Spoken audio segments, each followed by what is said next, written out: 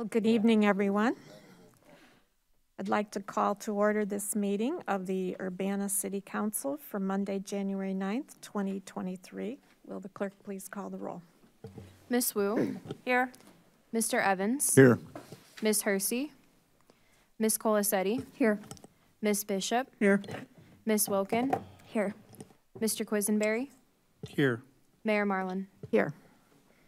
Next item is approval of minutes from several previous meetings. It would be the November 28th, 22 minutes, the December 5th, 2022 public hearing minutes, and the December 12th meeting minutes. Is there a motion for approval? So moved. Second. Mary Alice made the motion, and I heard James Quisenberry first. All those in favor, please say aye. Aye. All those opposed, same sign. Okay. Are there any additions to the agenda? James? Just a quick question. Will we be doing public input before the two items under D or after? I think we will do the presentations first tonight. We have people traveling from out of town. Okay, thank you. Yes. I think maybe the appropriate place is at committee of the whole presentation, but just want to give a heads up that I would like to remove one of those items just to save James from reading the whole consent agenda and then reading it again. Thank you. Which one? Item A. You want to remove it from the consent agenda? Yes, on to regular.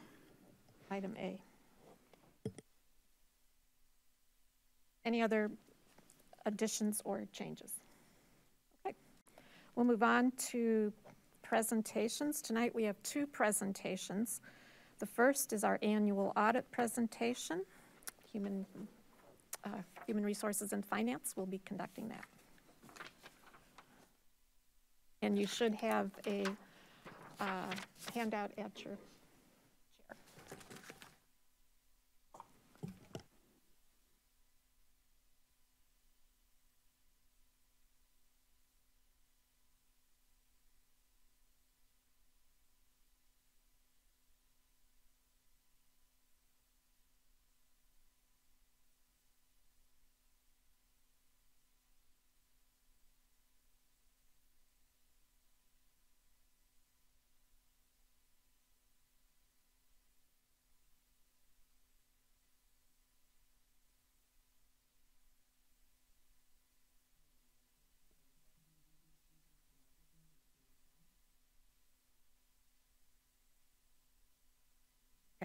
There we go. All right. Going to need to move And closer. you can move that microphone Flip towards closer you. to Okay, I'll start over.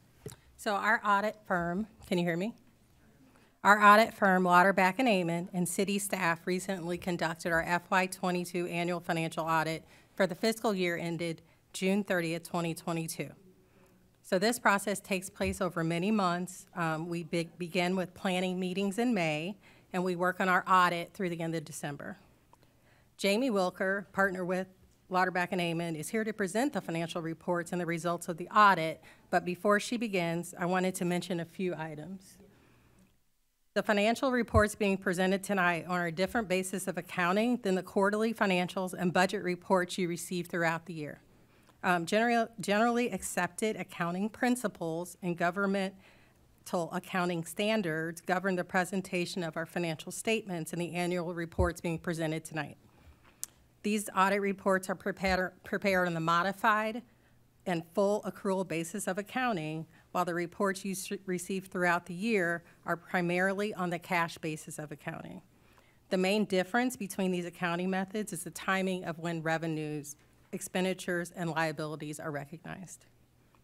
Also, there are some differences in the way funds are presented. For example, the general fund and the governmental funds section of the report includes other small funds.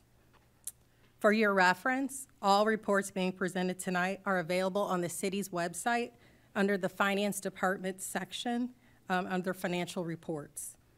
Links to these reports are also in the FY22 Annual Audit Presentation Memo being presented tonight and included in the council packet. Council members have been provided copies of the specific pages that Jamie will go over tonight for easy reference.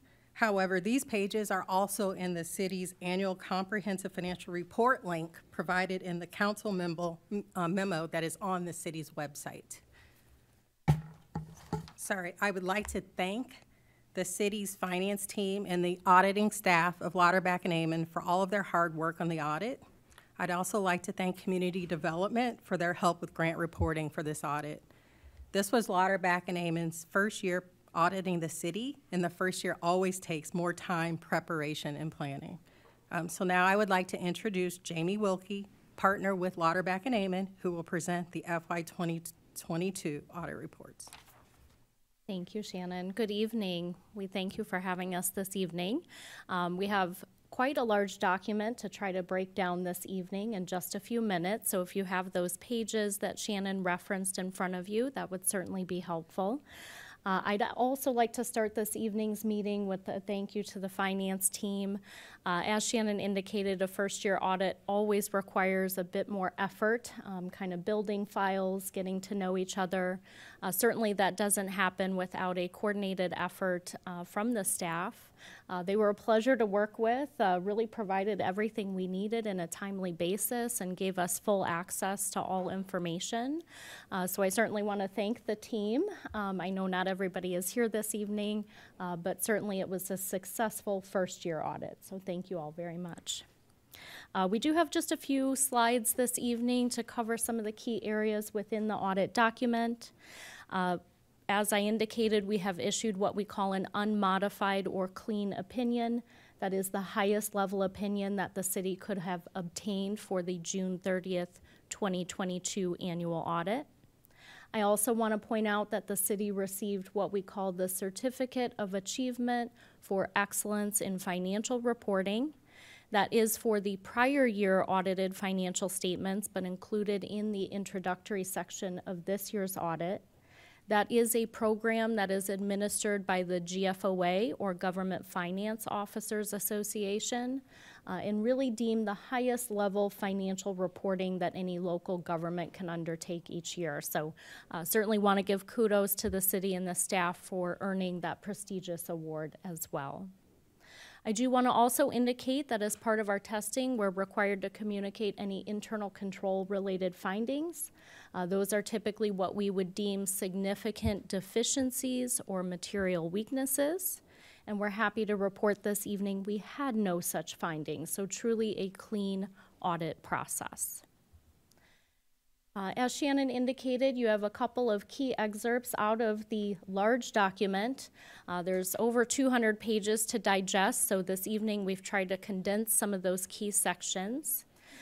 The financial statement audit itself really has two primary goals. Number one, we want to ensure that those financial statements that we are presenting are in fact materially correct. And number two, we are required to look at overall internal controls for the city. We do detailed testing of transactions. We're looking at policies and procedures. We're walking through transactions from start to finish.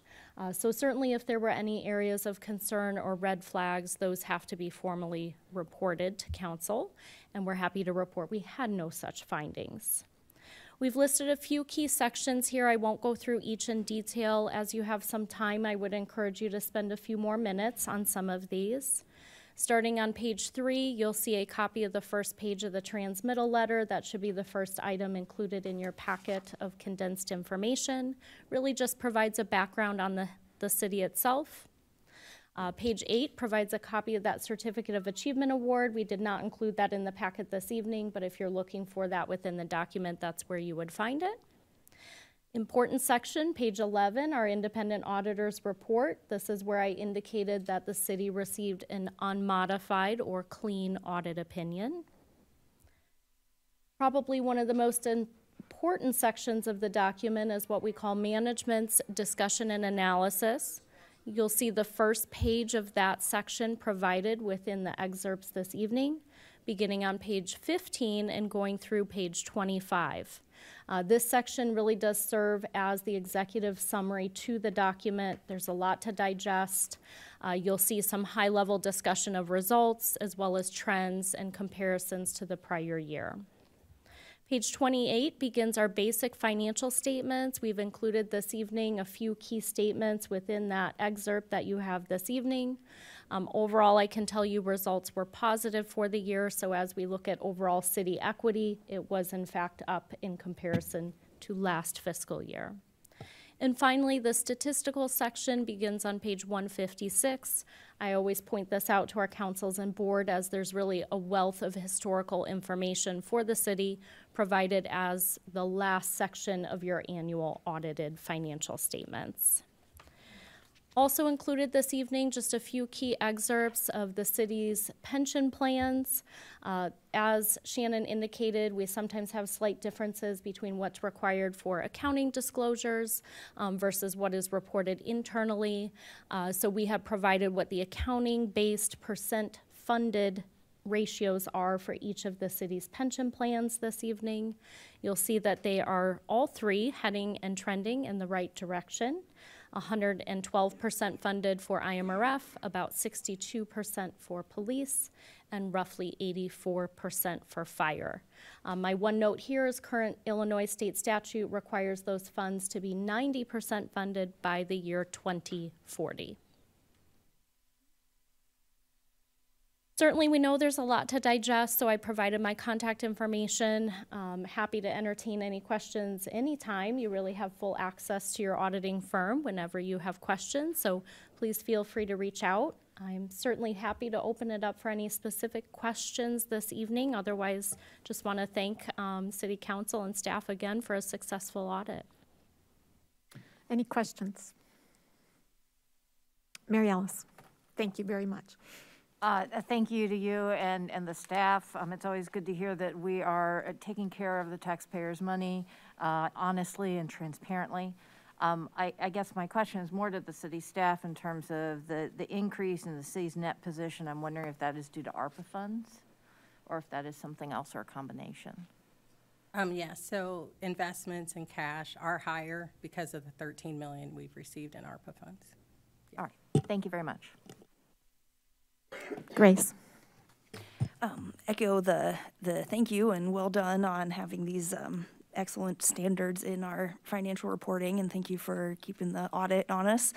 I was wondering if you could explain a little bit briefly in layman's terms, I don't know if it's the city or the company here, but I believe there was a connection, right, with this audit and reevaluating the pension status and what we changed, kind of what we were budgeting to pay into pensions for this coming year. I wonder if that's correct, and if you could give us kind of briefly layman terms a little bit about that. Sure. Do you want me to tackle, you tackle? Me tackle. So yes, I think I indicated that we kind of have two sets of pension numbers out there. One set is what's used for what we would call funding purposes, and so that really ties to making sure you have sound assumptions, you're making progress on funding, you're taking a look at, you know, that projected cash flow that's going to happen into the future, and that's really how your actuary determines those required contributions each year.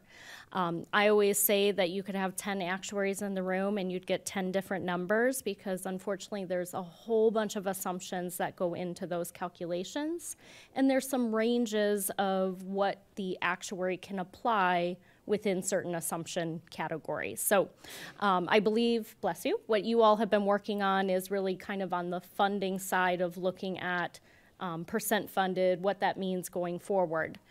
Actuaries do typically smooth investment returns, meaning the immediate impact of some of the market volatility that we're seeing doesn't immediately impact your funded percentage or your contributions from an actuary's funding standpoint.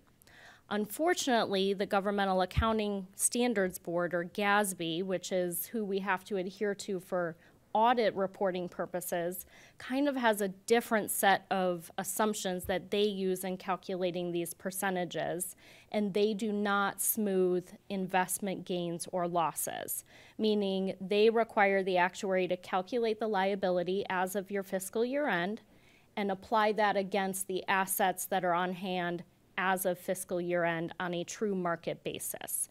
So that's why you'll see some distinction or difference between some of the percent funded numbers. They're both correct. I know that sounds a little strange, but one is funding, one is accounting disclosure. So hopefully that answers. Yeah, thank you. And I think then, just kind of simplest, is there a major change? Because it seems like when we were doing the budget, there was a change in the pension amount, or no, was it the levy, what we just passed? We talked about a change in the pensions because of, was it auditing or actuarial? I don't know if that's I an think appropriate Elizabeth place. can answer the question, and she's got a microphone back at the Oh, table. look at that, great, thank you. Yes, I'm going to try this fancy new microphone here. So what we discussed at the time we looked at the tax levy is that the city's policy is to reach 100% funding on the both police and fire pensions within 20 years, and we started down that path in 2018 with the help of our actuary for the pension funds, Todd Schroeder. And so that is our plan that we talked about at the time we discussed the tax levy. What we also talked about then was that there was a kind of a 5-year transition that was the first 5 years of those 20 years, and we'd essentially completed the transition a year early. And so now we're clearly on that path to achieve that goal for pension funding. Does that answer the question? I think it might, but I think I'll just have to rewatch and learn more about pensions. Okay, or I'm happy to understand. talk to you about it anytime, so. Thank you. Mary Alice. So I just want to understand your explanation there. Would it be equivalent to saying that if I logged on to a stock account today, this is what my stock portfolio is, and then the next day, because stocks change in prices, it might change? Exactly. So in this case, it would be, as of this date, this is how much money is in it. Correct. Okay, Correct. I just want to make sure I understood. Thank you. Correct. Yes, and we obviously all know the volatility right now in the market.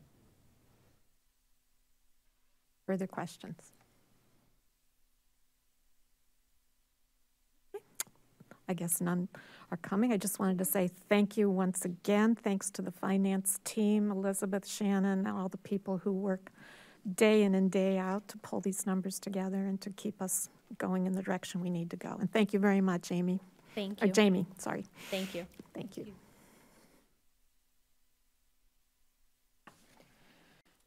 All right, our next presentation is on the Housing and Homeless Initiative Grant Update, otherwise known as HHI.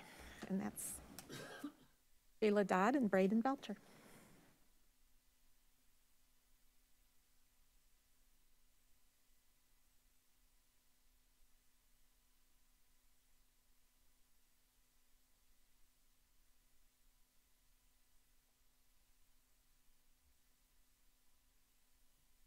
Good evening, everyone. Can you hear me okay? Great. So tonight I will be providing a brief update on our Housing and Homeless Initiatives Consolidated Grant Program. This program has been a collaboration between the cities of Urbana and City of Champaign. Both cities, through this process, brought together over $5 million in funding to address homelessness and housing gaps in our community. The total funding that was made available through this process was over $5.3 million. And as I said, that came from several different pots that the City of Urbana and City of Champaign had. And you can see that breakdown here. Just over $2.6 million came from the Urbana Home ARP pot of money. $285,000 came from the Home Investment Partnership Program. The City of Champaign contributed $175,000 in their Community Development Block Grant funding, and then Champaign also contributed $2.2 million in City General Fund to this program.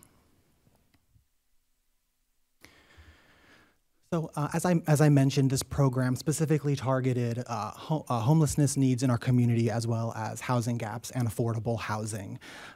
Programs or projects were eligible if they fit into one of these 6 categories that you see above you here. So again, supportive services, housing navigation programming, tenant-based rental assistance, affordable housing projects, the development or acquisition of non-congregate shelter or housing gaps, which housing gaps is kind of an umbrella term that just refers to programs or projects that we currently don't see in our community, but that could address issues of homelessness or housing affordability in our community. So this was the timeline that we pursued. We did present this to council back in, I believe, early October when we presented the intergovernmental agreement with the city of Champaign. So we launched the application on Friday, November 4th. And then city staff from Urbana and Champaign held 2 informational sessions for interested applicants. One at Champaign City Council chambers on November 4th, and then the second one was held at the Urbana Free Library on Monday, November 28th. And the purpose was just to provide a forum for interested applicants to ask questions, get assistance if they were unsure about the process, and to just provide more information to any agency that was interested in applying.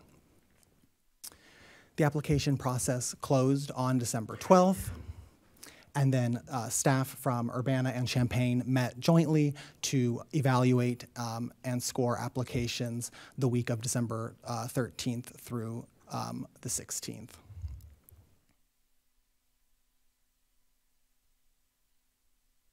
So throughout that scoring process, city staff worked with City of Champaign staff. We jointly developed a scoring tool that we utilized in the process, and that tool was provided to applicants during the application process just so we could have a transparent process and so that they could know how their applications would be scored and what criteria would be used.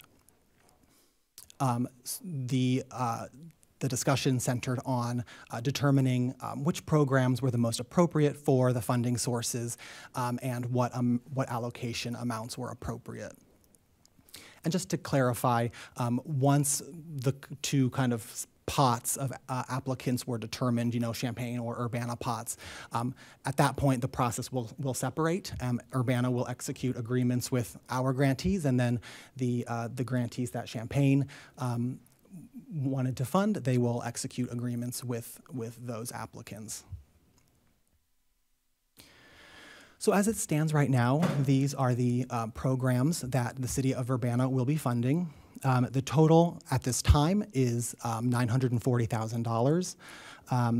I'll break down the acronyms just in case something's not clear. So Champaign County Regional Planning Commission will be receiving $148,000 to support their housing navigation program. Champaign County Healthcare Consumers will be receiving $296 for their special populations case management, working with individuals who are experiencing homelessness who have medical health needs. Cunningham Township Supervisor's Office will be receiving $375,000 for to support their Bridge to Home program. And then See You at Home will be receiving $120,000 for housing navigation services that will specifically target individuals who are in their shelter system. So the next steps in this process, next week, staff will be bringing the actual funding agreements to you. So you will be seeing a version of this presentation again next week. You can't get rid of me that easily.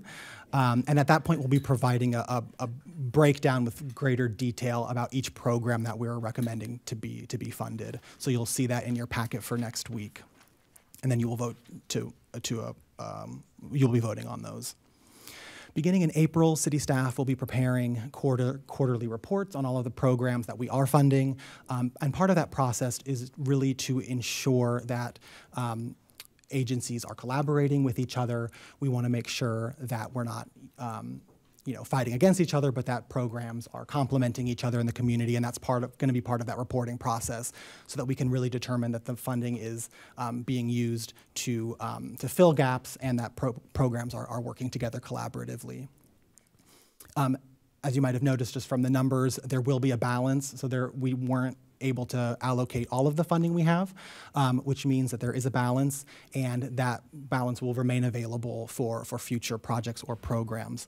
I will say that there is one grantee that Homestead, the single room occupancy entity on Griggs Street, we have determined to fund them. At this point, the project that they requested is in flux a little bit, and we're working with them to determine specifically what we'll be funding. We do want to support them since they do really great work in the community.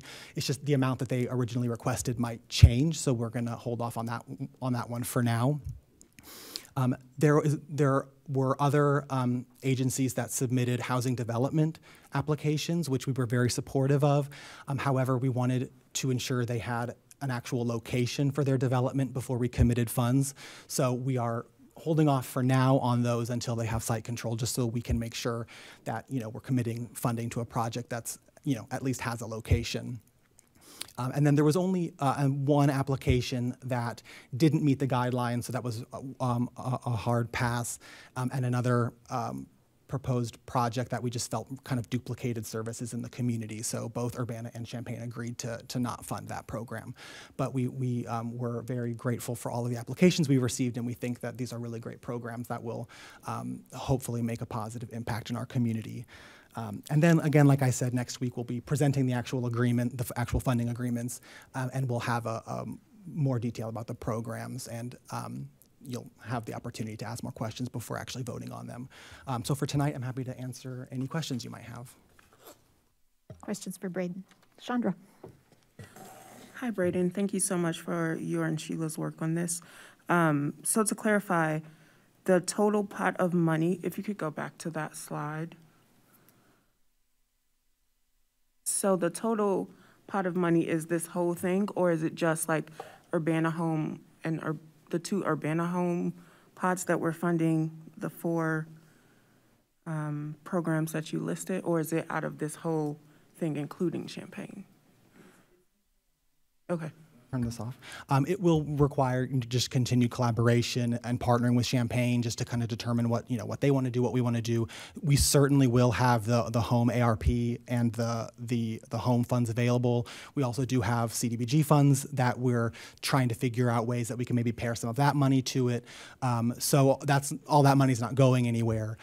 We'll be continuing to work to make sure we can pair it with good projects. Okay, because I'm trying to clarify, because you said Champaign approved some, we approved some, so I didn't know if it was just the full pot of money are funding both, or is it, even though the money's together, it's still kind of separate for the 2 cities? Yeah, so the Urbana agreements are coming out of the home ARP and then the Urbana Home money, so that's the funding that we oversee directly. The Champaign General Funds and the Champaign CDBG, we have the desire on both sides to continue that collaboration.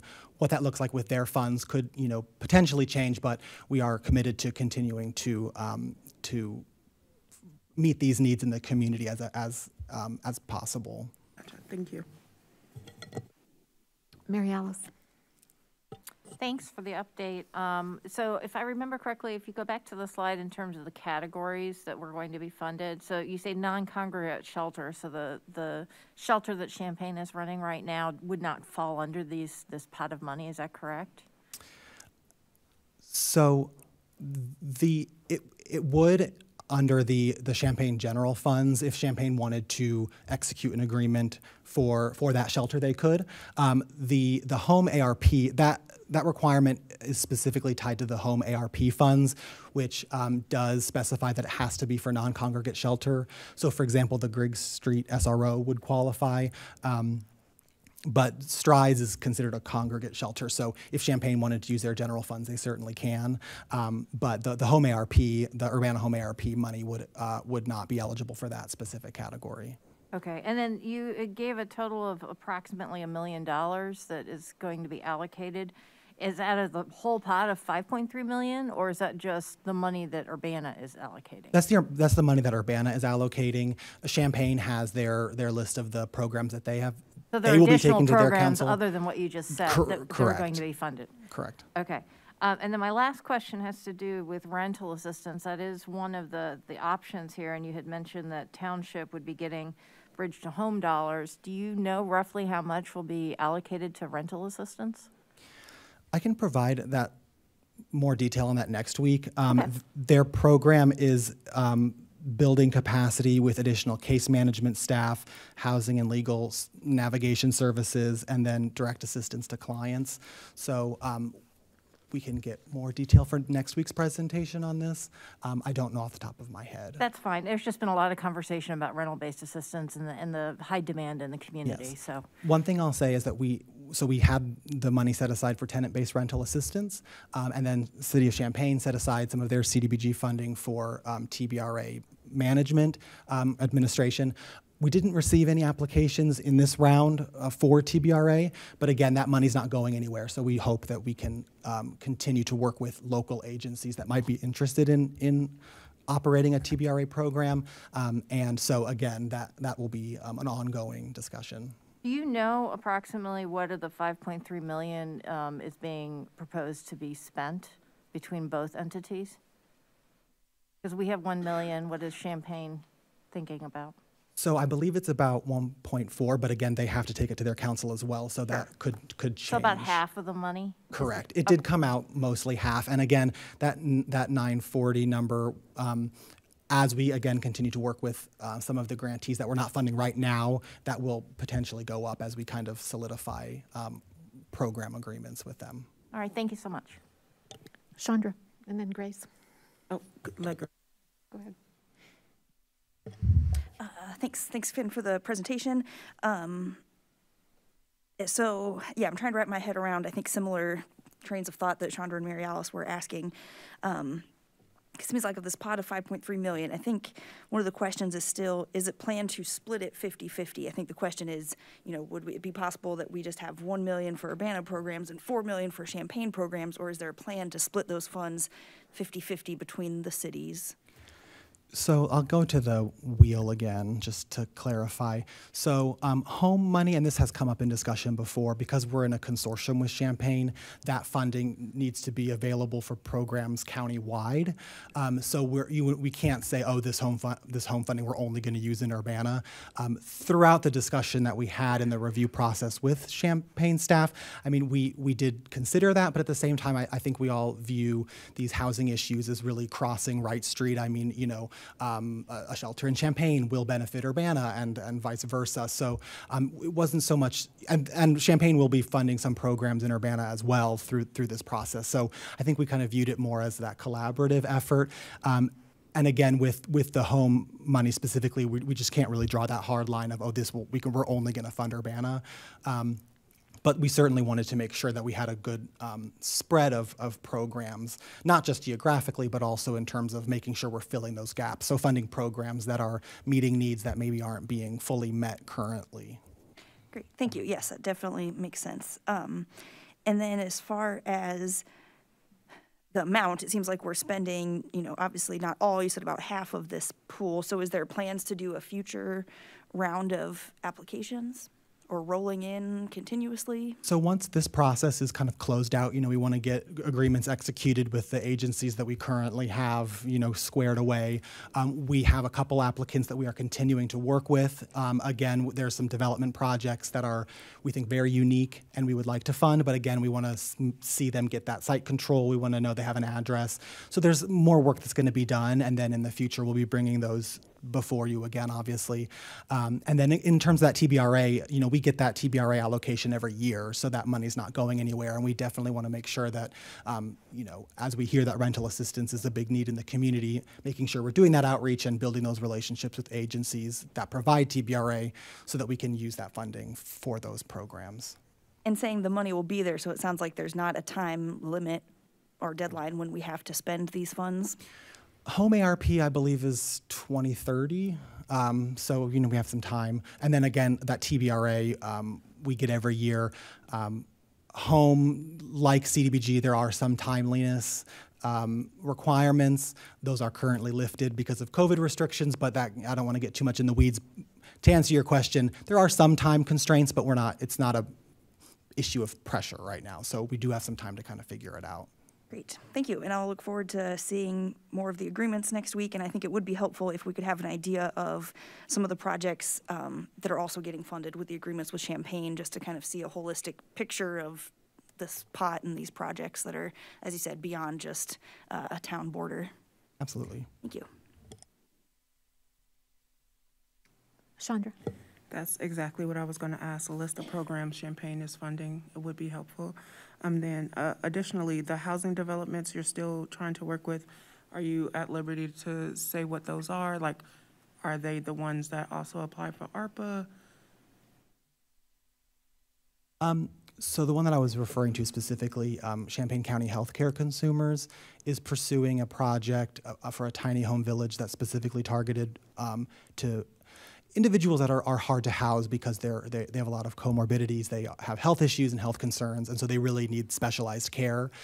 We're very, very supportive of that project. We want to make sure that there's site control, and there's a location.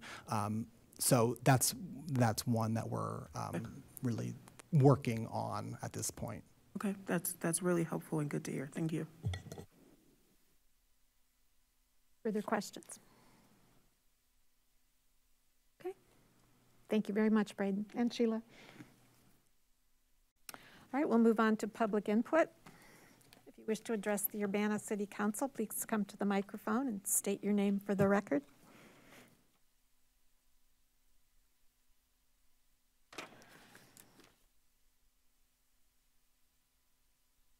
Hello, can you hear me? Hi, City Council. My name is Sarah Nixon, and I urge you to reject the 2023-2026 Fraternal Order of Police Union contract when it comes up for your vote, which I understand will happen on January 17th. Is that correct? That information? Nod? No. Your head? Nobody knows? That's the earliest possible, but no decision has been made at this point. So, consistent with the secret society nature of the FOP, the contract has been negotiated away from the public's view, entirely without transparency, and it has been pushed before you in haste, with zero meaningful opportunity for due City Council and public oversight and input. In short, the FOP contract process is a farce and once again a mockery of our democratic values of accountability and transparency. These are our public safety officers sworn to protect us, and I do believe that most do that with integrity. However, in too many cases, bad officers are protecting their kind while failing victims and while negotiating in the back room ever higher compensations for themselves and ever stronger protections from accountability. The people of Urbana have been asking and asking and asking for exactly the opposite. Yet apparently utterly absent from the proposed contract are requirements for officer conduct oversight and disciplinary policies, let alone robust ones. In addition to being a resident of Urbana, I am a survivor of egregious and severe Urbana police failure, including failure to protect, failure to investigate, fabrication of evidence, grievous false statements, and appalling gender bias, which cumulatively has resulted in profound devastation and trauma to my daughter and to myself. Most of the officers involved in our travesty of policing are still on the force, and to this day have never faced exposure nor consequences for their misconduct. Specifically responsible for destroying, with impunity, innocent, vulnerable lives are Cortez Gardner and Timothy McNaught. Far from public accountability, the standard practice at UPD and within law enforcement more widely is to confer accolades and promotions on officers who victimize or re-victimize marginalized members of the community. Formal and informal oversight policies and practices at the Urbana Police Department are set up to ensure that traumatized victims of police wrongdoing will face insurmountable barriers to the fundamentally non-functional complaints process and will never be heard and will never access resolution.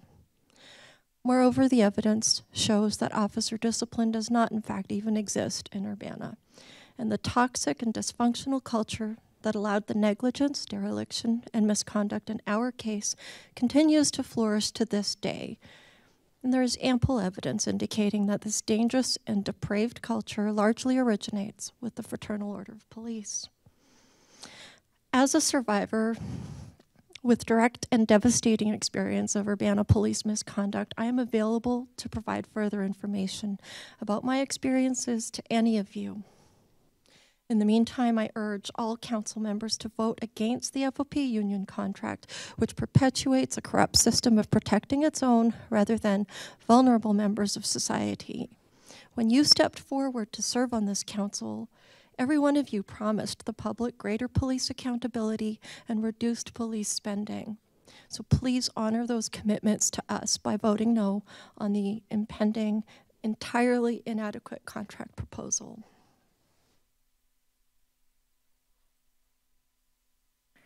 Does anyone else wish to address the Urbana City Council?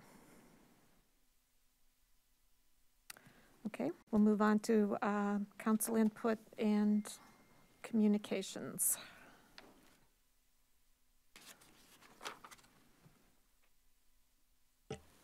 Right, unfinished business. Oh, sorry. I just wanted to ask if you could restate when the open house is for the firehouses, if you would plan to add that in. That was It's going to this be Thursday. reports of officers, but I'll let Carol go ahead. This Thursday, January 12th, an open house style interaction with the public from 5:30 to 7:30 in council chambers. Just to make it easy for folks to give their feedback, there'll be a form that you can just check boxes, so you can write something out, you don't have to. And then the boards that will be shown at the open house will be available online for 2 weeks afterwards, and people can give their feedback online if they prefer. Any other announcements? Okay. Reports of standing committees, there are none. We'll move on to the report from the Committee of the Whole. James Quisenberry. All right, thank you. For our consent agenda, the Committee of the Whole recommends approval of ordinance number 2022-12-054, an ordinance amending Urbana City Code Chapter 3, Section 3-43, increasing the number of Class R and T-1 liquor licenses for the Best of Africa Food Store, LLC, 208 West Grigg Street in Urbana. Is there a second? I'll second. Chandra? Okay. Moved by James, seconded by Chandra. Further discussion? Consent. Oh, sorry. Force of habit. Will the clerk please call the roll? Ms. Wu, Yes. Mr. Evans, Yes. Ms. Hersey, Yes. Ms. Colasetti, Yes. Ms. Bishop, Yes. Ms. Wilkin, Yes. Mr. Quisenberry. Yes. That motion passes. So for our regular agenda, the Committee of the Whole recommends approval of ordinance number 2022-12-053, an ordinance amending the Urbana zoning map for 1603 East Washington Street, plan case number 2464-M-22. Is there a second? Second. Moved by James, seconded by Mary Alice. Is there discussion? Grace? Thank you. I request to move this on the regular agenda because I do have some things to share with council members and the public. I think I've made it known and you're aware of my concerns about doing this a little too prematurely and not having the public input before. Have concerns that we're committing ourselves to these developments. I hear that there will be further process, and I think that's great. I had talked to some staff about having that in the language of this ordinance, and I understand that it's not the appropriate place for the rezoning ordinance, but I would hope that at some point, it sounds like there may be other opportunities to add that language of having a kind of cleared out or written down process that council will have approval after public input, and we can fully consider that public input before having a final commitment to a development on this site. So I hope that we can have that in writing later, or even if we don't, that we still have that process in practice. And for me, I don't feel comfortable without having those assurances in writing, and think it's still a little premature to change the zoning and have concerns that we're committing ourselves without fully having that public input. So I will be voting no for this at this point, and I look forward to having more conversations and more public input to make really good informed decisions about what to do with this site. Thank you. Mary Alice. I guess my response to that is twofold. The first thing is that we're not actually approving any specific development. We're approving actually what could potentially be developed on the land. And then the second piece, just for those of you who weren't on city council when this occurred, 200 Vine Street, just north of us, was a piece of property that the city of Urbana owned, and we actually gave it to a developer for a very small fee of $1. And when we did that whole process, there were several public forum in this chamber here before we actually ended up transferring that property to that developer. So there was several times where the public could have input, city council could have input before we actually transfer the property. I kind of see this along the same vein in that just because we're changing the zoning on something, we still own it, right? We don't have to transfer it to any other entity without conversation or discussion among city council and a final vote. So that's, for those reasons, I'm gonna vote for this because we're not approving a specific project in this case. James. Yeah, I will vote for this because we are taking a property that has been zoned B3, general business, for a long time and is not, it has not gotten developed or utilized in that zoning, and we're moving it to R5, which would allow for a housing project to go forward should there be one. But also, when it's moved to R5, it will not prohibit it being used as it has been for the last 10 years. So it is not creating a barrier. It is acknowledging that as a B3 property, it was not going to be utilized going forward. And so I'm going to support this change because I would agree with Mary Alice that the zoning does not define a project. It defines how the property could be used in the future, and we know it's not going to be used in the future as B3. Thanks. Grace. Thank you. I appreciate the input and some background on this from fellow council members. I would say what I think is different about this versus other instances that may have been in the past is that I understand that this is about the zoning of the site. I definitely understand that. My concerns lie in that we already have the IGA with Housing Authority that says that this will be used for housing, and that one of the only kind of clauses in there is if it doesn't match with city laws, regulations, ordinances, zoning. And so I feel that if we change this ordinance, we have the IGA, the developer gets funding. If we even choose to contribute to that funding, then I just feel like it's going to be late in the game, and we're going to be told, now we've already done all these steps leading up to it. Now you essentially have to vote yes or terminate the contract.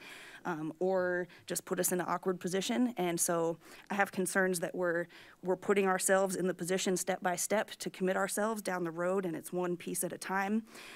With the zoning in particular, I also have concerns that I think R5, will be necessary if it becomes housing, but what I've heard from the residents in the limited public input that we've received is request for recreational space at this site or for grocery store or other commerce at this site. And so out of respect for listening to what I've heard from the people of my ward, I don't agree with moving forward on this and have concerns about committing ourselves early on.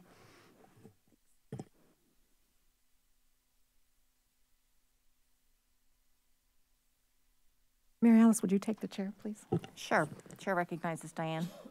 Just want to remind folks that you also have before you a proposal for developing a recreation, health, and wellness center very, very near this site, and with also space for other amenities such as a community garden and a playground for the residents. So none of those choices have been, the door hasn't been shut on any of those opportunities in this neighborhood and in very close to this site. So those all remain open. I'll take the chair back. I'll relinquish the chair back. Okay, any other comments? Okay. Will the clerk please call the roll? Miss Wu, Yes. Mr. Evans, Yes. Miss Hersey, Yes. Miss Colasetti, Yes. Miss Bishop, Yes. Miss Wilkin, No. Mr. Quisenberry. Yes. That motion passes.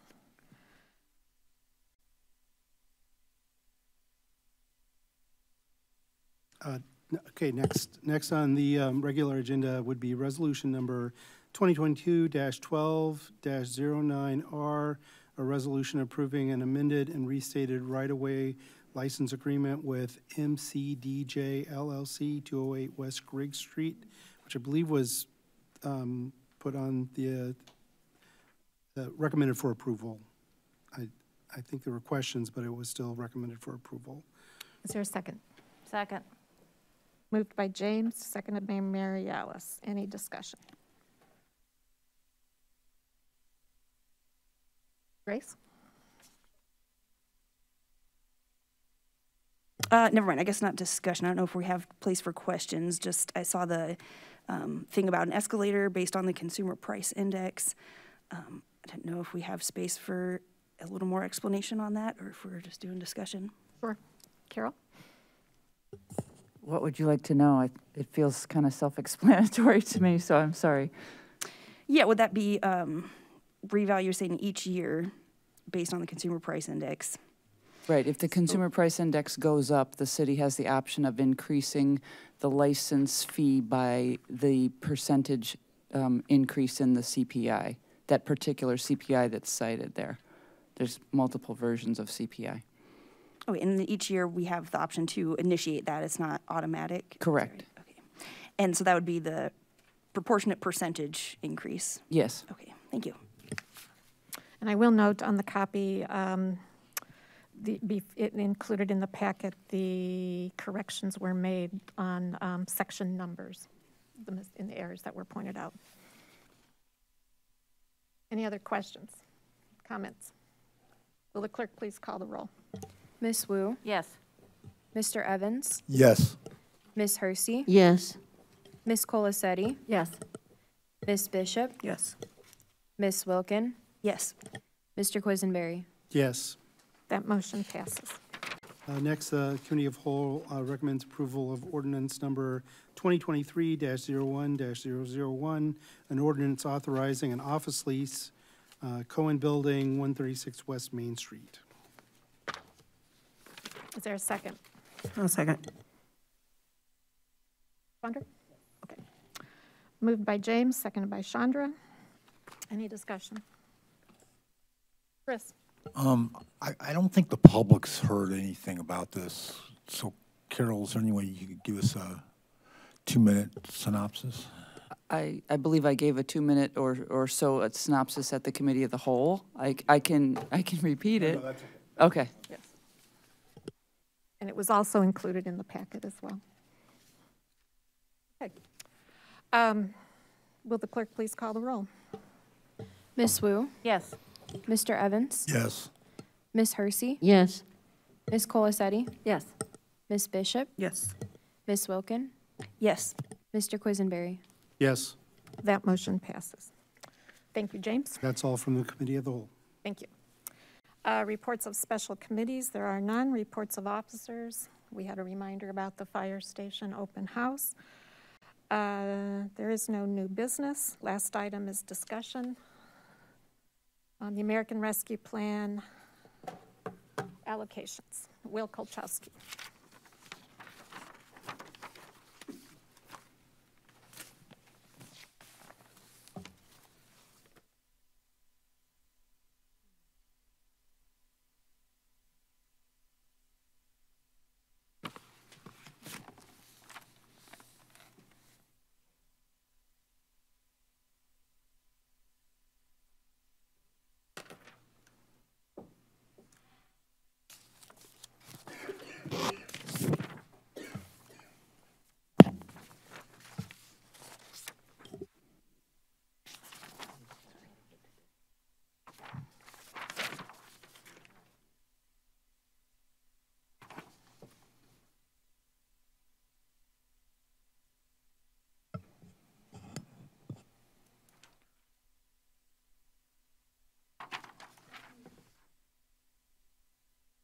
Go ahead, Will. So today we have another kind of open-ended discussion to talk about how we want to proceed for the next step. So everybody got their responses or it's back to me with what buckets they saw things in, whether it was yes, partially or fully, maybe or no. So kind of the main question tonight is, given some of the responses, where do we want to go forward? Whether or not we just council wants to consider the yeses first, exclude the nos, maybe do the yeses first and then take a look at the maybes. So what I handed out was just based off of, everybody's responses so far, what, for a quote, consensus would be. So if, based off what people did, if, you can see different ways of, 7 or so folks had the same answer, how many yeses there would be, how many maybes or lack of consensus there would be, and how many there's a consensus for no. So you'll see that for 7, 6, 5, and 4 for all those. That kind of gives a different degree of certainty of kind of what everybody was feeling and how to manage the process, as well as different level of funds to kind of decide what everybody wants to go forward with. So I don't really have too much other than just kind of, this is what everybody's responded to date.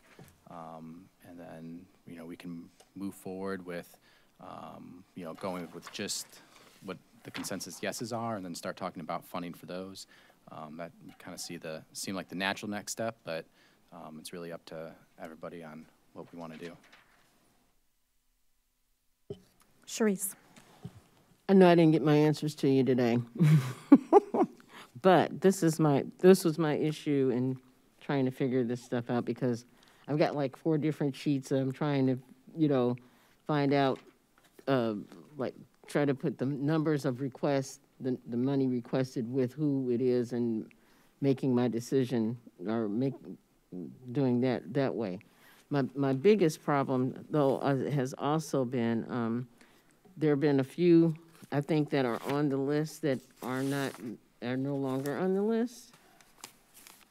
Yeah, there was one applicant who dropped out during the review phase, and then one of the city's programs also has withdrawn, and that was one of the housing ones, and that was the presentation what you saw with Braden, was they didn't quite allocate all of their funds, so they didn't feel like that request was necessary anymore. So those are the 2 that are no longer in there, and then there was 2 that were de facto ineligible at the very beginning of the process, but so those. Yeah. They're still on this list. The ones that are no longer, 2 of the ones that are dropping out are still on this list. Okay. Are they? I know one is. I didn't know the other one was. Oh, I see one. I haven't found the other one yet. And so the other thing is that when, I know we're talking, we have our little 4 columns. So when we're talking about partial, do we put in a number where we think it's partial, or? So to date, that hasn't been the ask, is for everybody to assign what that partial percentage was. It was more of yes, totally, yes, partial, in case there was, some question or some element that somebody didn't want to fund. So a next step could be taking the yes and the yes partials and then start assigning monies to those and kind of go from there. That would be something that we could do after this, based off of, determining how many, what consensus looks like. We can take those next steps of figuring out how much money for each one. Okay. Chandra. So looking at the vote count, is it 4 for approval, or is it like when we do budget and it has to be 6? So to do a budget amendment, we would need to do a budget amendment to allocate the funds. So that would be 6 out of 8 if there was 8. Okay, thank you. So that's a natural break, but it doesn't have to be that one. So I kind of gave everybody the spread there. Grace. Thank you. Thanks, Will, for putting this together and for everyone who got their responses. I think it's really helpful to see it like this as a first step. I would hope that it's not going to be just a straight vote. I think it may, but I think in my mind too, I had envisioned a more collaborative discussion process to kind of fit all these moving pieces instead of just a straight vote. I imagine that there will be some times where that might be relevant, but I was kind of hoping this to be a little more of a collaborative process, like making the goals in a sense rather than like voting on one item. I think it would make sense to eliminate any of the no's that we can. There's a few that have strong no's, and then maybe decide on if we can find some agreement on the yes fulls, and then start addressing some of the partials and maybes. As far as having our own list on the partials, I think it could go either way. I sent to Will just partial yes or no, but I do have kind of my own list of, hypothetically, if it were just me, what would I have in the full and how much of the partial, and trying to trim that down to 10 million, which I haven't gotten there yet, but it's getting closer. So it might be a helpful exercise, but I imagine that it'll be a much more collaborative process, I hope. And then I appreciate your thing on the back here, Will, as far as consensus. And I was wondering, for consensus, yes, partial or full, how do you come up with that number for partial? So that would just be if everything was at full. So that doesn't take into account some fractional funding for them. So if you funded, so let's just say for the top one, 7+ for consensus, it doesn't take into account whether or not some people said partial funding. That's just the consensus, yes, all the funds for that. So if there was partial funding, you wouldn't spend all that amount. Thank you. And yeah, so like I said, I'm interested in hearing more, and I think that fellow council members will probably have some other insight and ideas that I hadn't thought of about maybe why we should or shouldn't keep one or fund it more or less than I had envisioned. So I'm definitely interested in having that kind of more collaborative process to hopefully reach some kind of general consensus amongst all of us together. Thank you. James? Did Chandra have her hand up first? I'm about to. Well, thank you. I just wanted to say I'm actually heartened by the fact that the 5+ consensus 7-8 responding, that the 19 there is $12.3 million without going through and assessing some one or more partial fundings, because you could see that actually getting to a place where it fits in the amount that we have. So this is an exceptional start. I appreciate everybody's work that they've put into it so far. I do feel like the no's that have 6 or 7 are pretty clear. Have a really long way to go, come back from that, and so we might be able to move forward in that. I'm not completely sure about the 5s because it depends on where the other, as I scan through this, for the 6s and 7s, they didn't, or the 6s at least, there didn't seem to be anybody in the full yes mark, but for the 5s, there may be some people who could lobby for those that could persuade some others. But it's a great start. I really would like to have Sharice's in here too. I can't wait to see Sharice's in here too. Does anyone have a suggestion on defining a no to start eliminating? Well, my suggestion was 6s and 7s could be removed if everybody feels comfortable with that. Just take out 6 and 7. Okay. Okay, that's a start for eliminating. Chandra, is your hand up? Or Yes, yes, it is. So I was thinking we're dropping no's with 6 or 7 people voting no on that. And I'd like to start with yeses, like those with 4 or more yeses, having that conversation, and then sort of moving into partial. Because if you're voting for full funding for some of these, like, I feel like that starts to dwindle the money very quickly. And so to start discussing that, like, and totaling those yeses up, and then sort of, like Grace said, whittle it down from there. Because, yeah, I think we can start talking about the high voted yeses first. And you're saying 4 or more? I mean, yeah, I like James said, I feel like a 4 is still, like, if 4 people voted yes, fully fund, that should be discussed, so 4 or Yes, higher. fully funded. Yeah. Okay, okay. 1, 2, 3, 4, 4 of them with a 4 or more.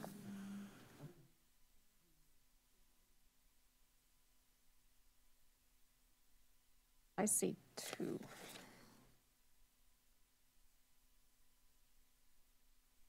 You're looking under the yes column. Yes, 4s. all yes. 4 or 5? Yeah, 4s or 5. There's, in the Gotcha. first one, Okay. 3, I mean, I can read them out if you'd like, but yeah. Okay, so 4 or 5s. Fully fund. Can I Yes. add to that? So I think that's a good starting point. My only concern is if we, for the 4 or 5s, are we agreeing for yes, fully funding? I think we need to have a conversation No, I'm about. saying okay. that's a like, That's this is where the the conversation conversation starting. starts. So I think that to provide that clarification of those are the ones we think we should prioritize, saying, can we agree that we're going to at least partially fund? I think it's difficult to assign a value amount until we have a better sense of how many programs do we think reach that standard. So do we include 5 and 6 yes partials in that initial conversation? I think starting with your suggestion is a good starting point, and then if we can say these are the programs that we agree we think we should fund, it might be something where we need folks to think about at what levels at that point. Yes.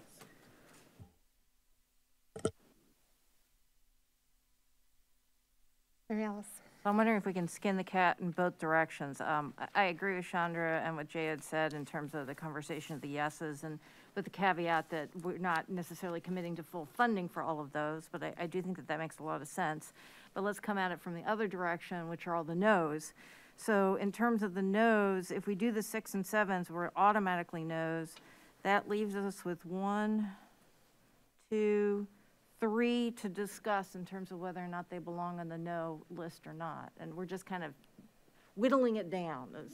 So I think if we have a conversation about those 3 that have 5 votes for no, and then whether or not everybody's okay with doing the 4s, 5s, and 6s on the total yes, I think that's a good way for us to look at it.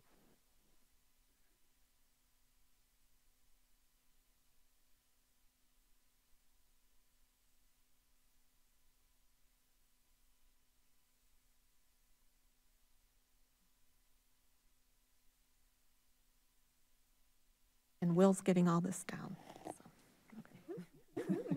I have to watch the notes. Well, and Will, you'll be adding my no's and yeses, probably tomorrow. Want to contribute who hasn't spoken yet? Chris, do you have any other thing to add? I pretty much agree with everything that's been said. I think we could, knock out some no's for you. And let's start, congregating our yeses, so. Okay, Grace? Thank you. And then another, hopefully not too big of an ask, but I don't exactly know, that I think would be helpful that I've already mentioned to some staff in other conversations would be to know some potential other sources of funding. What of these could be eligible for CDBG or home ARP things, or as we heard about today, ones that might be in the process of other applications or have plans that if we give X, some other group will give X, so maybe we don't need to fund the full amount, but minus what we know they could already get contributions for. So I think that'll be some other more interesting nuances on the partial aspect, is what other pots of funding are available so that we can best utilize this ARPA funds and utilize some other available funding as well. Jaya? So I just want to add one thought to that, because I agree it's, thinking about best utilization of funds, but I think we also have to think about the applicants, that we can't assume that they're going to apply for those other pots of funds. We don't know what capacity folks have.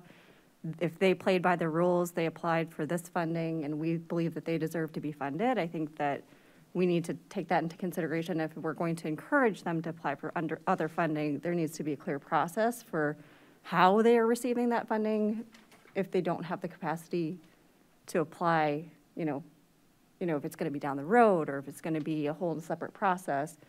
I just want to make sure that we're not penalizing folks for applying for something that they had every right to apply for just because they could be eligible for something else as well. Chandra? I think along those lines, like we heard tonight, that we have people who applied on this application for TBRA, but then we heard from HHI that no one applied for TBRA there. So I think it's kind of both ways. I think maybe we let them know that even though you may not have gotten fully funded here, there's another pot of money you could access to fill that TBRA gap. So I think it could be both, but I mean, I don't know if it's necessarily also our responsibility to tell them where other money is. It's also eat or be eaten kind of world, but yeah, I kind of see it both ways. And out of fairness to the applicants too, I know at the very beginning and throughout the process, we did say that their applications would be reviewed and scored, which they were. So that's what the scores you have are the result of the review and scoring process.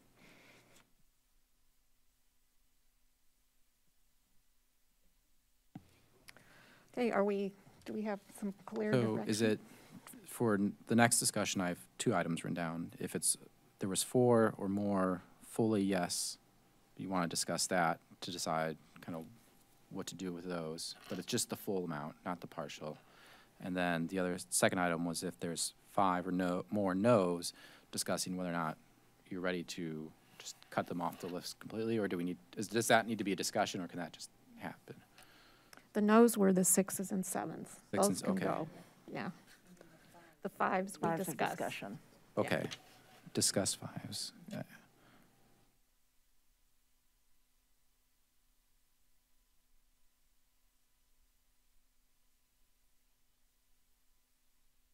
James. I'm going to add a suggestion. If we're making new buckets here for discuss and not, I would suggest that 5 or more in the yes partial definitely should be in the group that we're discussing. Is that agreeable? Mm-hmm.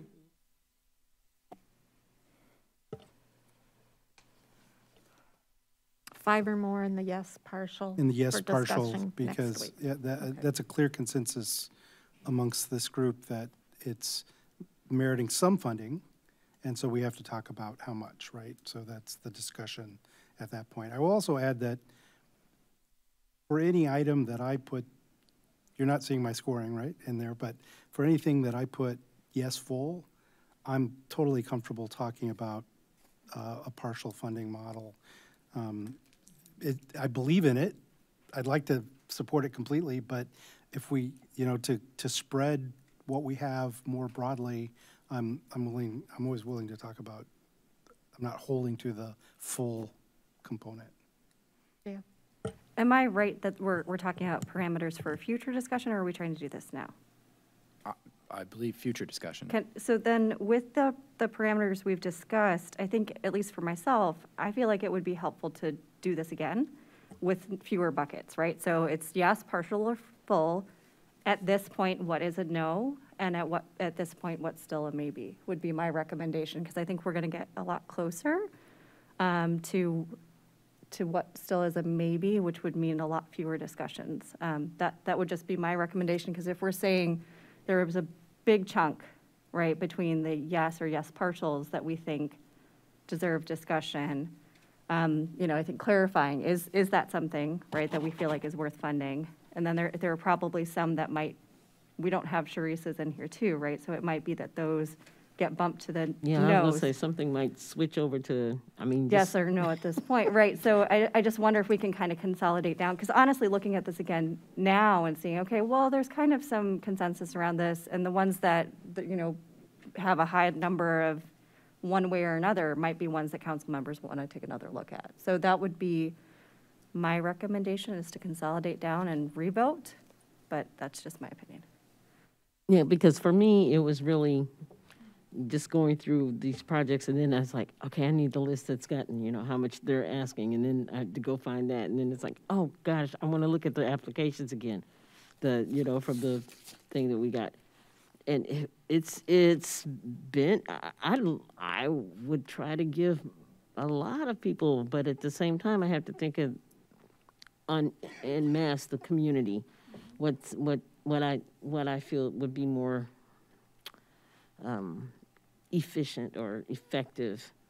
And this has not been an easy task for me. It just hasn't been as easy as I had hoped it would be. It's not that easy. I think it's safe to say it hasn't been easy for anyone. Mary Alice. So what I'd like to propose, because I do know, I've been in the situation where I've been waiting for people to give me information so they can move forward. So that takes a lot of time and effort from somebody just keeping track of people who have and have not turned things in. So what I'd like to propose is that Sharice get her spreadsheet in as soon as possible. And once she does that, Will can take the list, the existing list, condense the yes and yes partial columns, just add them together, right? 7 is the first one, 6, add in Sharice's information, and then cut out anybody who has their 6 or a 7, a 6 or higher in the nose. Does that make sense to everybody? Yeah. Yeah. Does that make sense to you, Will, since we're asking you to do it? Since I'm asking you. So we'll end up with 3 buckets, yes So and you're saying yes if they're partial in one bucket, maybe in another, No. and no's. Still to discuss no, because we still have some no's, even after we remove the people who have 6 or 7 votes of no. So the no 6 or 7 bucket.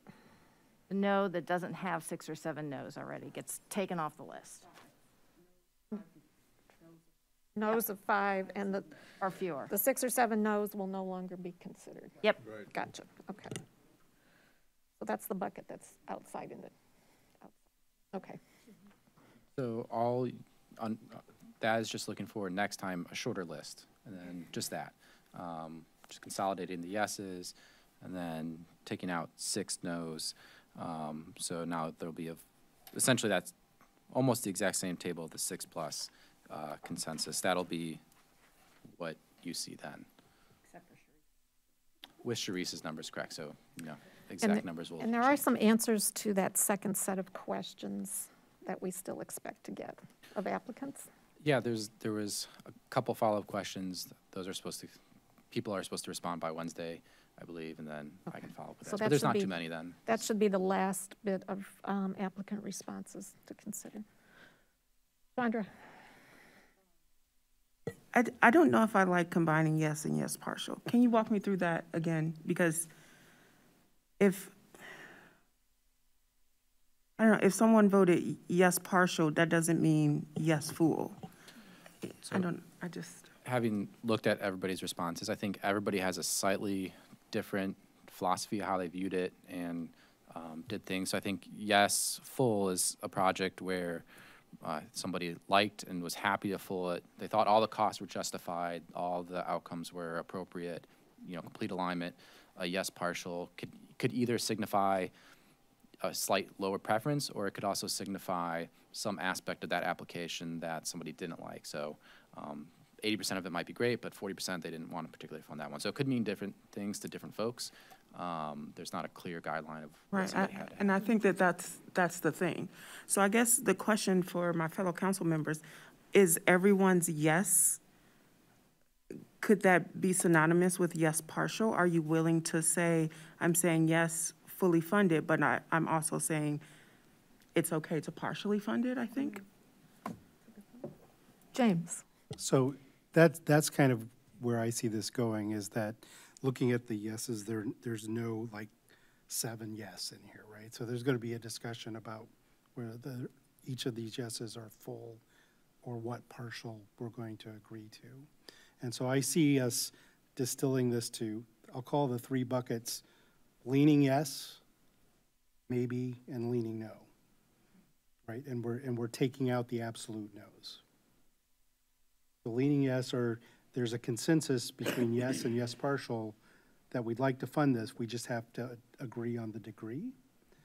And then there's some in the middle that we're not sure of because they're mixed.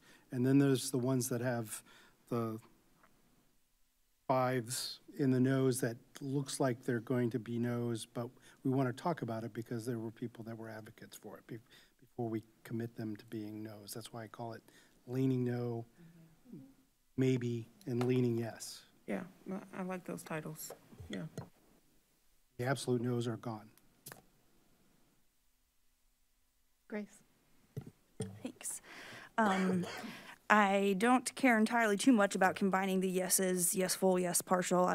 I'll be down for the ride regardless.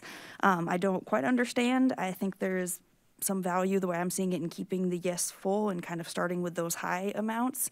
Because if we have general agreement that we want to fund, full, and I think I also definitely take Jaya's point and feel more comfortable not committing that, we can come through. If our yes partials are more than our amount, then we could, chip away whatever we're comfortable with from the fulls. But I think that it would save us some time and conversation if there is a general agreement that, the majority want to fund all or most of this one versus which ones will need to figure out exactly how much to fund partially. So I feel like we just kind of lose that simplicity when we just combine them all. But as I said, I'm down for the ride. I'll be here either way.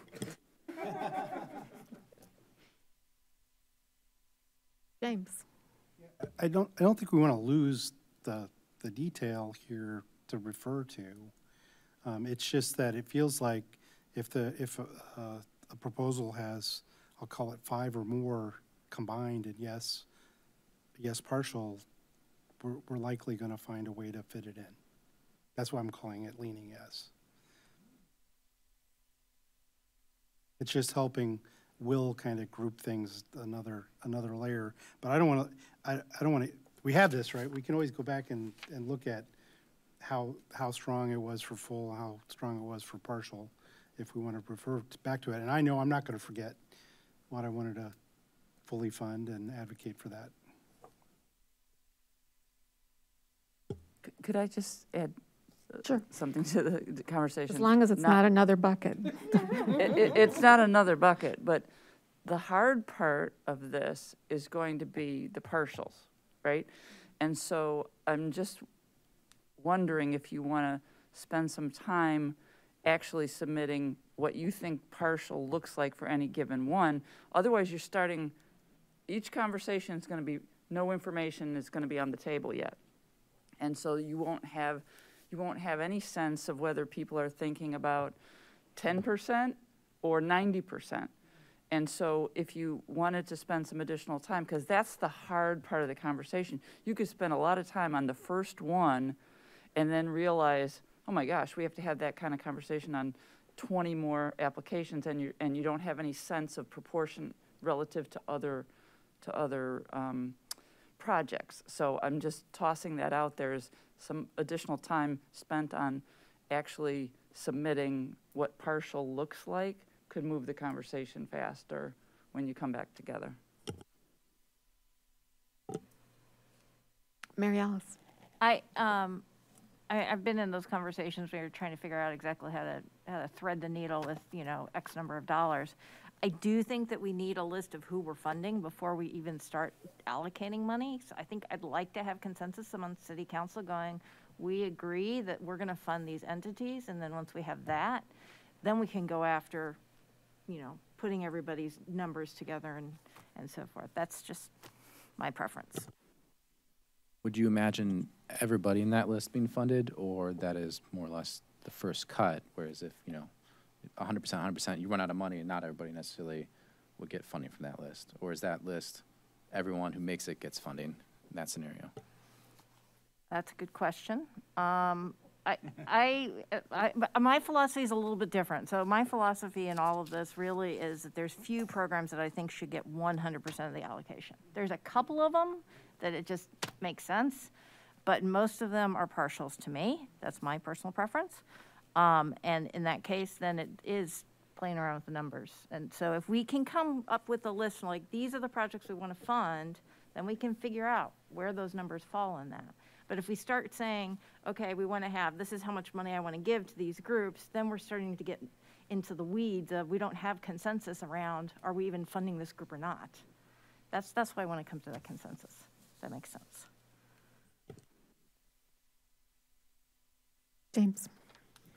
Yeah, I'd rather collect that kind of information from all of us and then see what it points to, as opposed to me saying, I think Project B needs 90% of the funds they asked for, and then, you know, if we go through a reaction and action process for each of these, it'll take forever, whereas we can trust ourselves and say, here's this, I'll use the leaning yes group, and go through and solicit the ideas where people think that funding lies, whether it's full or partial, as a number, and have Will give us that information and say, this is what the average was, this is what the standard deviation was. Does, you know, if it's really close, then we may have something. If it's a real spectrum, then we might have to spend more time talking on it to get to. But I'd rather collect that kind of information to drill to a number, have it sent in from each of us so we have our starting points, and then work from where that leaves us. Mary Alice? Chris Oh, has sorry, a chance to Chris. say. Yeah. Well, as Mary Alice knows, I'm a little more aggressive on the must-have full fundings. But like, I agree with James. If I want something fully funded, man, I'll take any amount of money, right? A partial's fine too. So I'm willing to, you know, work with you all and collaborate. And I think the idea of somehow communicating to Will what our partial numbers might be would be helpful for him to kind of average them out, but I'll let Will decide that. Do you want to do that before you've created these new buckets? Let's do the original new buckets that we thought of, the three. And once the projects are identified, then start assigning funding. James?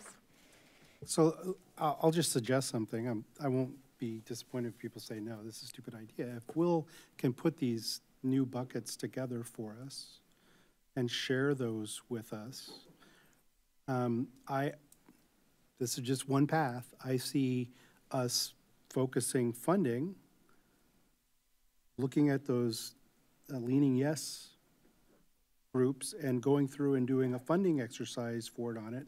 And that means that the maybes and the leaning no's aren't in that pass, but we can see where that takes us and see if we find a consensus with that. If it takes us to a point where there's money left over, then we can talk about the maybes and then maybe and go eventually to the leaning no's if we have to.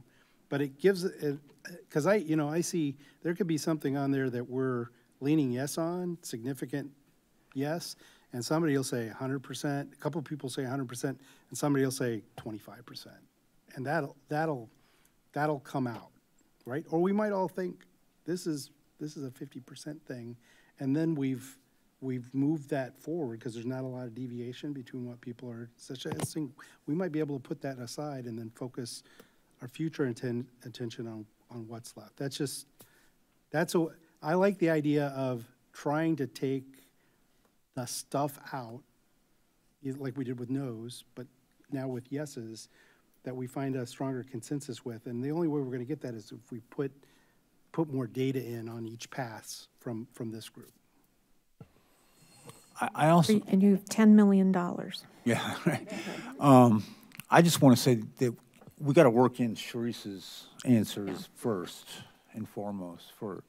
Absolutely. Yeah, okay. No pressure, Sharice. So, just related to that, each week before each discussion or every other week, we need 8 people to revise their lists, partial yes, partial no, how much money, leaning yes, leaning no. If everybody's scrambling Monday afternoon to get it, there's, it's going to make the process more difficult and stretch it out, and there's more decisions and harder. So there is the more decisions there are to make and the more changes to the list, the longer it's going to take and kind of the more work it is for everybody. So that's just something to keep in mind, not that there's a right or wrong answer, but the more revisions, if you only take off 6 no's this time, then next week we decide to take 10 more no's off. That's an additional week to maybe just, make the list 10 people shorter. So that's not that I have a solution for that one exactly, but it's just something to keep in mind. The less you whittle it down each time, the more times it takes. Carol. I also wanted to say one more thing, just looking ahead to when we have to actually craft agreements with whoever you decide to fund and hold them accountable for delivering on what you expect.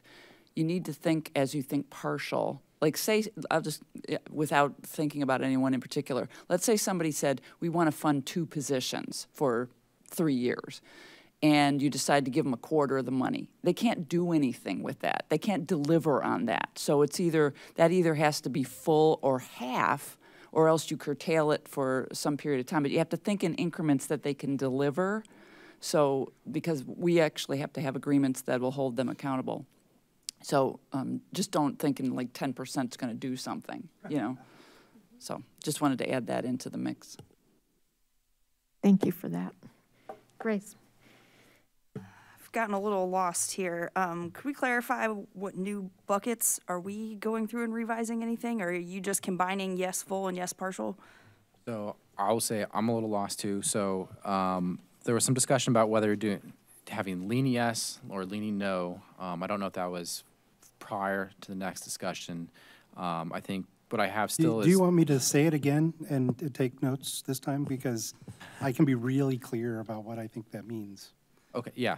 Because now I feel like we're walking away from something that was defined, which is from the partial yes and the partial or the full yes, a group that has 5 or more between those two. That's the lean yes. Including Sharice's numbers. Including Sharice's numbers. And then the 5, we're getting rid of any 6s or 7s. They're just right out when Sharice's numbers are in there.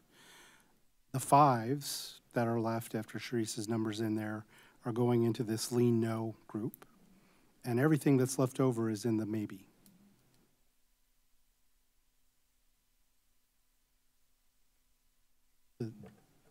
I think it's starting to make a little more sense. I don't know that I agree with that strategy. And about eliminating, I think it does make sense, but we'll see, because some of them are 5s that could easily become a 6, and I don't know that I'm ready to automatically discount those so easily. So I guess I have some reservations.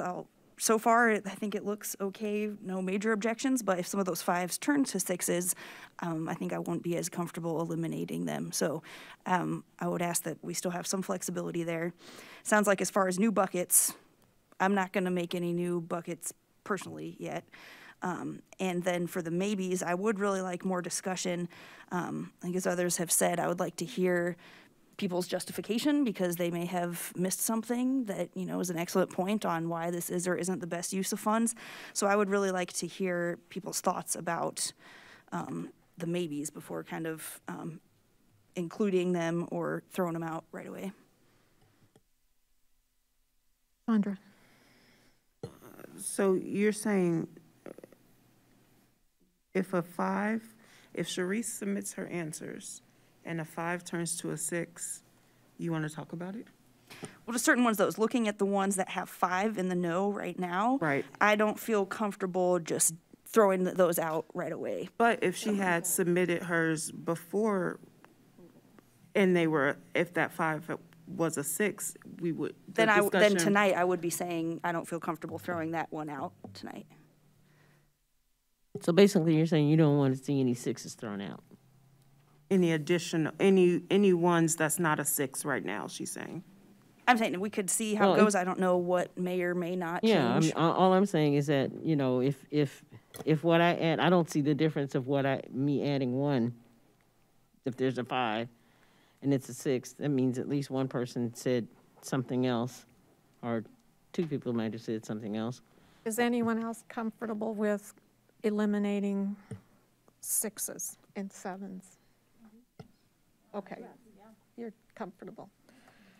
Okay. Yeah, I'm comfortable with it because it feels like, It's it a feels like, majority. it feels It's a like, you know, majority. 12 angry men, you know, the situation in the courtroom where one person thinks, we could spend a lot more time doing this if, when 6 of us think that it's not the right place to go, we're going to debate and discuss how to get 4 or 5 of those individuals to change their mind. So if a 5 becomes, just to clarify, if a 5 turns into a 6, then that is out. Okay.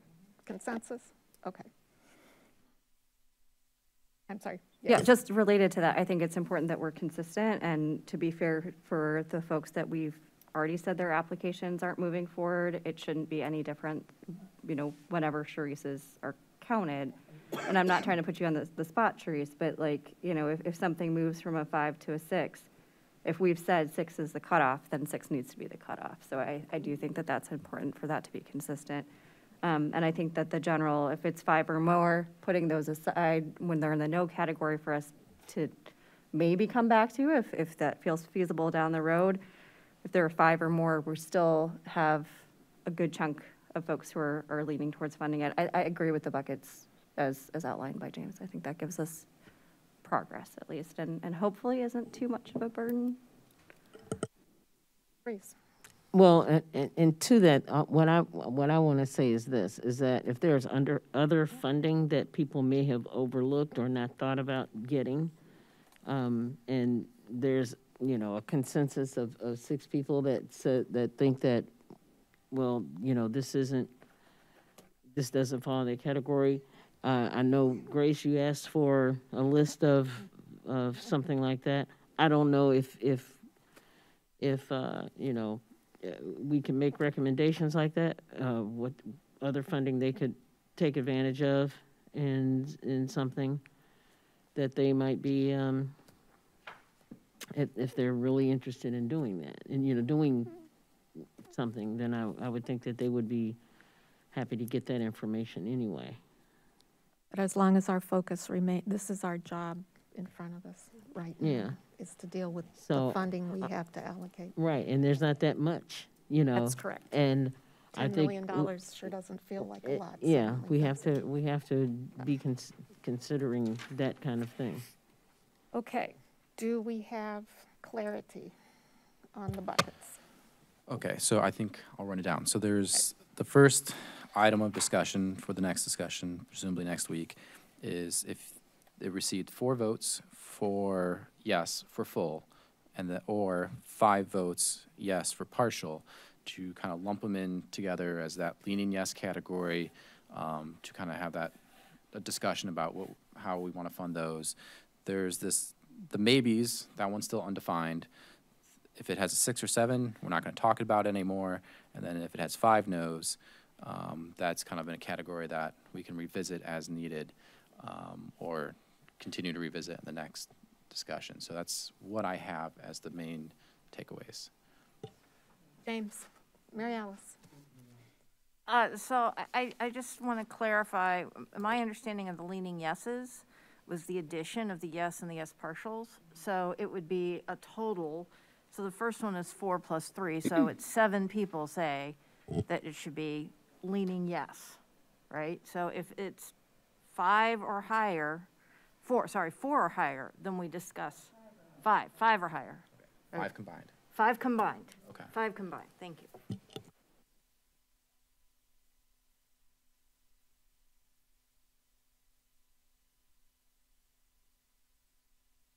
So yes and yes partial, if it adds up to 5 or more, goes into the yes, leaning yes bucket.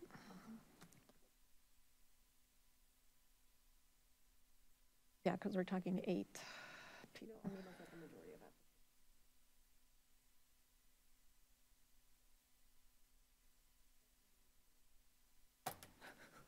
So currently there's 19 projects for 12.3 million that have 5 yes or yes partials, which would be the first tranche of discussion next week.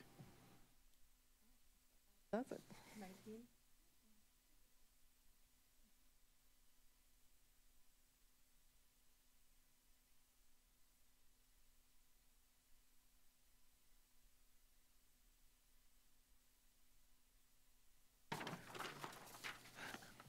So I guess it was discussed, and maybe it's resolved.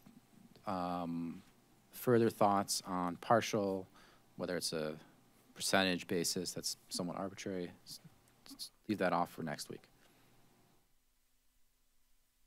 I think it would be good to do this first step and then do that next. So then, the only question I have then is there any other format requests or styles, just open with that short list that I can, after Sharice's, get to everybody a little bit quicker? It's just an open discussion again to talk about the next steps, what we want to do with those folks. Is there any analysis or ways of thinking about it that you want to see prepared? Grace. I think that the plan so far sounds good to me. I would be curious in just an updated one of these sheets with our original buckets with all 8 responses on them for reference.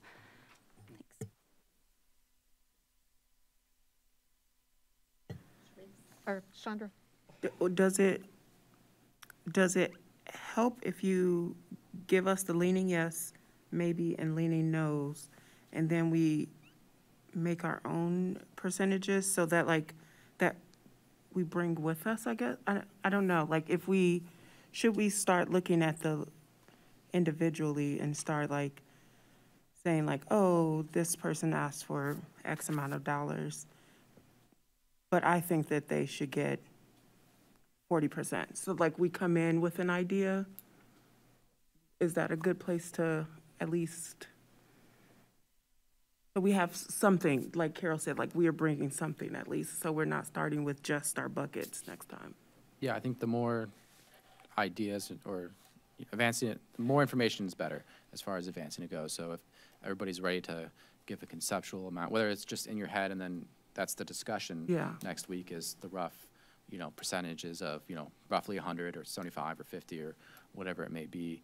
And then from there, we can figure out, whether or not that would be applicable to a particular project, like kind of the examples Carol was giving. But if having ideas of the general scope of how much funding, particular one, that having that in mind would be good. Okay. James. Yeah, I would like to see this list again with the 6, 7, and 8s removed, right? They're gone. They're not on the list. And then I would like to see them grouped in the 3 buckets. So the top being the leaning yes, the middle being the maybe, and the bottom being the leaning no. So they're grouped together. So visually, it's kind of reinforcing where we're going to, just to help us see that. That's what I would like to see.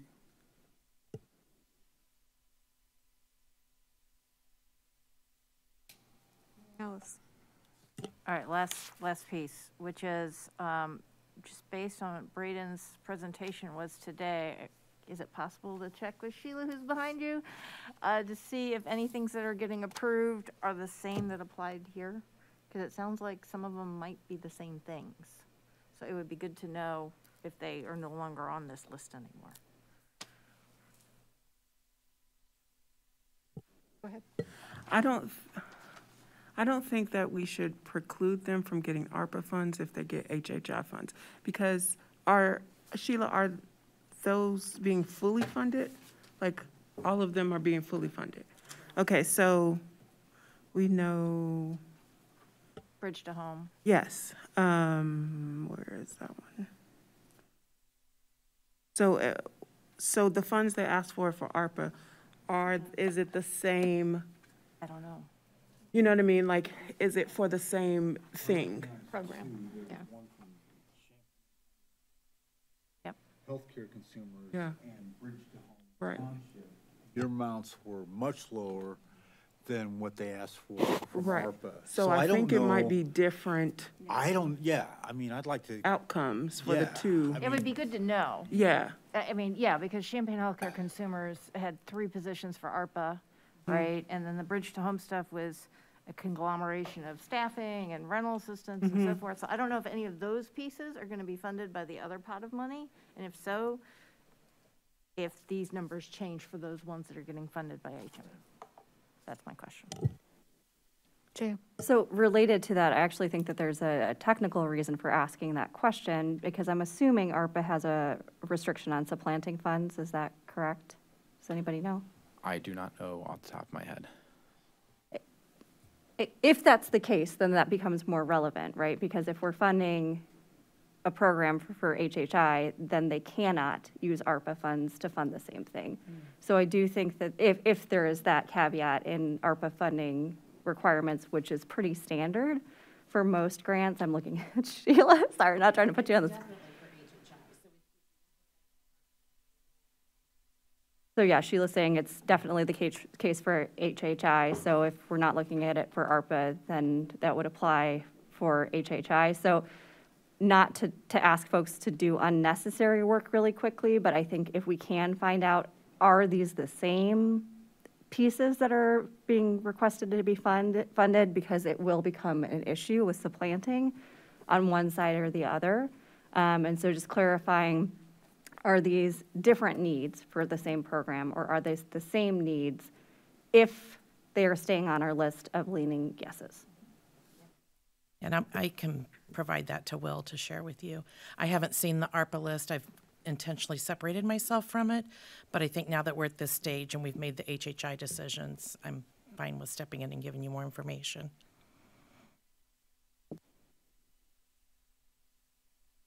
Okay. We have our marching orders.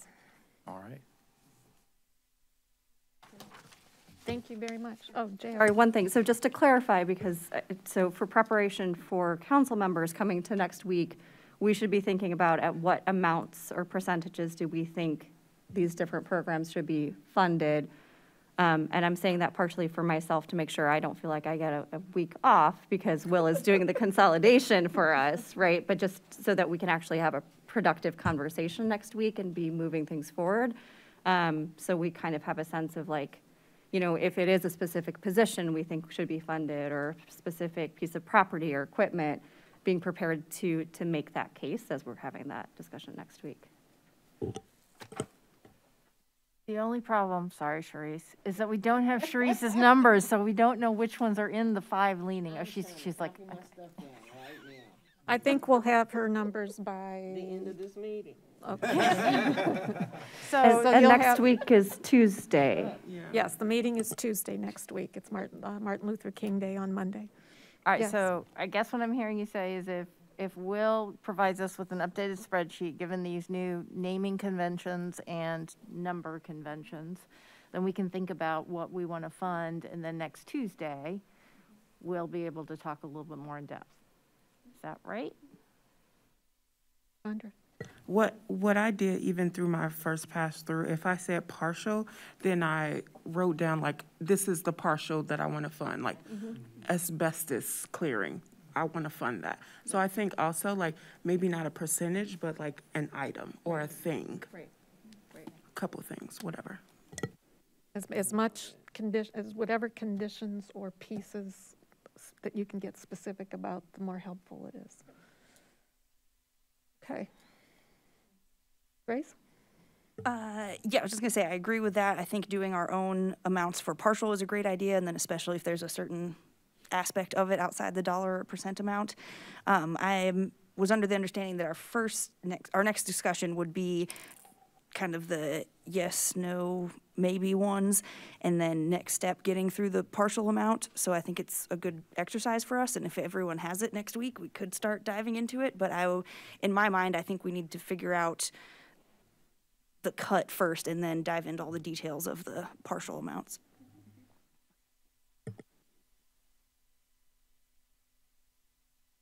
Any other comments? Yeah. I just want to say thank you, Will. I know this is a lot to coordinate, so thank you, and appreciate your patience, and Sheila, thank you for being willing to help just everyone who's been a part of this process. I think it's quite a process, but I hope for our residents, they see that this is something that has intentionally been very collaborative, has intentionally been a conversation, but that does take more time when we're more participatory like this, and it does cause more work for the staff. So just thank you. And once the decisions are made, then all the agreements have to be crafted, which will take some time. So there is some time sensitivity here. So, okay. Check. With no further items on this agenda, this meeting is adjourned.